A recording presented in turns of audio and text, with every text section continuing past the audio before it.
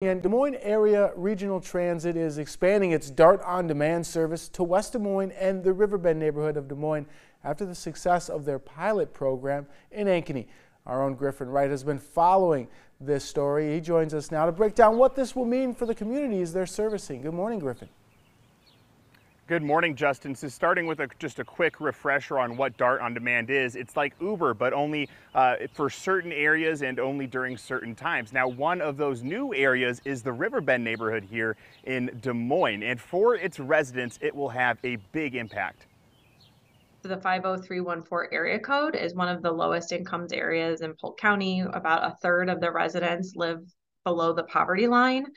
So that is an area that already has fixed route service, but we're kind of enhancing that transit access in that area with the on-demand service so that people can use the on-demand, from maybe their house or their workplace to a bus stop if they need to connect to the broader network or just to travel within that entire neighborhood.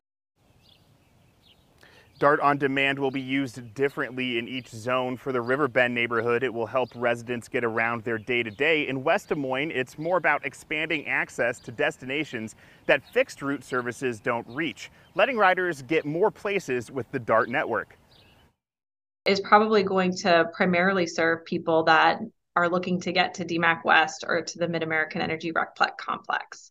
And that's really kind of the purpose of the zone, is to expand transit access to that growing area of West Des Moines that has not had access historically. So now DART on Demand is in 3 different areas around the metro, and it's probably going to grow in the future to more areas. It's shown that it does a really good job of just connecting the metro. Yeah, it sounds like an awesome opportunity, and DART remaining real flexible with how the metro's growing and where certain people need rides. It allows some people that opportunities are within reach, Griffin, right? It's allowing people to, that didn't have a ride to maybe DMAC West can now, get there. You're hearing good things about the first couple of days that they've done this? Yeah, really great things just about the connectivity, because what people can do is they could say, start downtown Des Moines at DART Central Station, take a bus route out, say, to West Des Moines, and then they can take DART on Demand to get to those places like the Recplex or DMAC West.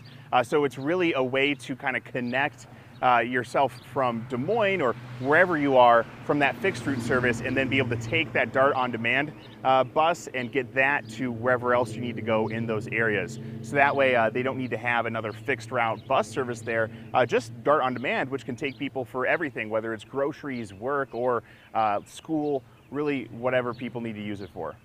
Exciting time for transportation here in the metro. Thank you, Griffin, reporting live from the Riverbend neighborhood. Griffin Wright.